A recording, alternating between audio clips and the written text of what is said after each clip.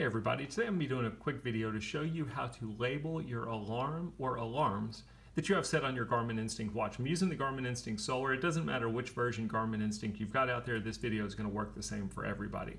So I'm going to jump through this pretty quick. This is a pretty easy video. First thing you're going to want to do is you're going to want to press and hold the bottom right button, which is your set button, and you're going to want to go to your alarms. Now if you're not on that page, you'll just use the up or down button and cycle through. There's only a few options in here. One of them is going to be alarms. You'll notice that I have no alarms currently on. That doesn't mean you don't have any alarms set out there. If you press the GPS button, that's what actually takes you into your different alarms or how you would set up a brand new alarm.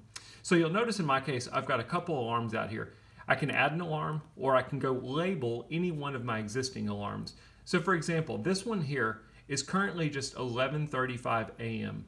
That's all it says. If I press GPS, I can turn the alarm on, but one of the features in here is label, and I have no label on it. Now this is one of the things that's a little bit lacking on the Garmin Instinct watch. They do give you the ability to label the alarm. So if I press GPS, I can go in here and I can label this alarm as wake up, workout, reminder, appointment, training, class, meditate, bedtime. Those are my options. But what they don't give you is the ability to put a custom label on the alarm, which to me is a little bit silly. They let you do custom things like custom activities, you can rename your locations, you can rename all kinds of stuff on this watch, but the one thing you can't do is create a custom label. This is as of May 2021. Who knows, maybe they'll put out an update and change it by the time y'all watch this video. But I'm going to go ahead and just say wake up is the label for this alarm. And I'm going to try and set it so you can actually see what that does for the alarm. So let's change my time so it'll go off. I'm going to set it for 11:38.